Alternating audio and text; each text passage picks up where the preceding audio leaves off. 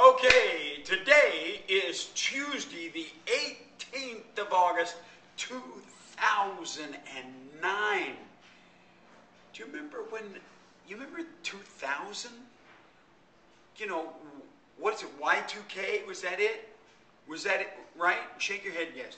Y2K, you remember all the hubbub? It's been 9 years since then. Oy vey. So anyway, now yesterday I talked about some of the writers on the project, on the album, and I mentioned that we'd cut 15 tracks, and somebody kind of sent me a message and said, what are tracks? Well, we've cut 15 songs, and basically tracks refer to basic tracks, except for we've done more than just basic tracks. There's a lot of solos on, there's some overdubs, a lot of keyboard overdubs and things like that. And so I'm just going to talk to you about some of the people that played on the record. One of the people that played on the record and contributed big to the record, Justin Hawkins from the band The Darkness. In fact, almost all of the writers that I mentioned yesterday are all artists. And that makes a huge difference to a project. Rick Brantley, James Michael, Sean McConnell, they're all artists in their own right. They go and they play and they perform and they get out there and sweat and groove.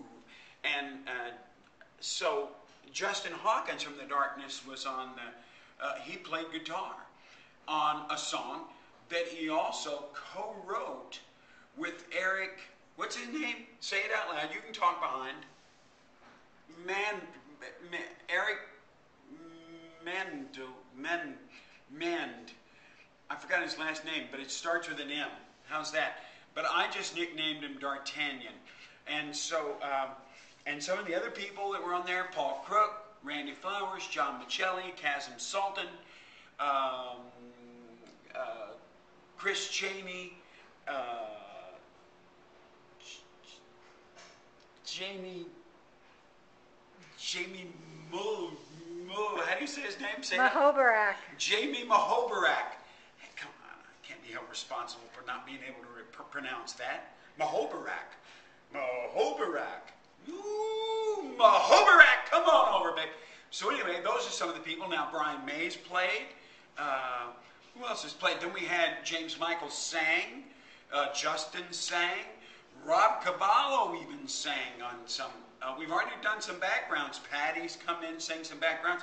And somebody said, I wonder if there's a duet on the record. There is, and Patty and I have started that. We're going to finish it on September the 8th because we were missing some lyrics from one of the writers, Greg Becker, but he has now contributed back, and they're fantastic. And so we'll finish that up.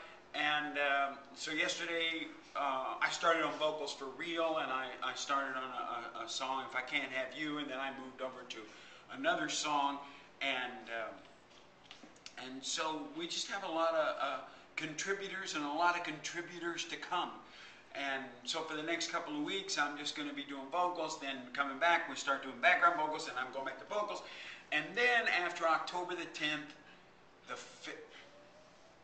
this is Angus, by the way, for those of you who don't know. This is Angus. Hi, Angus. Say hi. Okay, never mind. So anyway, then after October the 10th, the fairy dust starts happening, and somewhere I'm predicting we'll start mixing around November the 10th and have a record done, and then you all go, when's it coming out? When's it coming out? When's it coming out? Not going to tell. So anyway, we're gonna edit this into the end, because I left out an important part of the band that played on the record, Tim Pierce, guitar player, and I didn't want to leave that out. So you'll get that little woobly, woobly, woobly, and all of a sudden I'm going to go, we edited Tim Pierce, and then I'll end with, and this is McKenna.